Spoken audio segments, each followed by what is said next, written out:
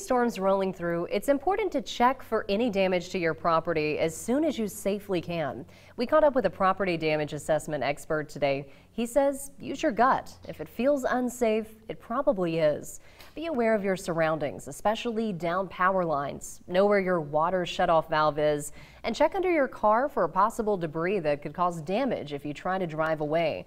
When walking through storm damage, always wear long pants, long sleeves, and sturdy shoes. It's important because you have to be completely aware of your surroundings all the time, and there are a lot of injuries that happen every year, even after the storm has already passed through.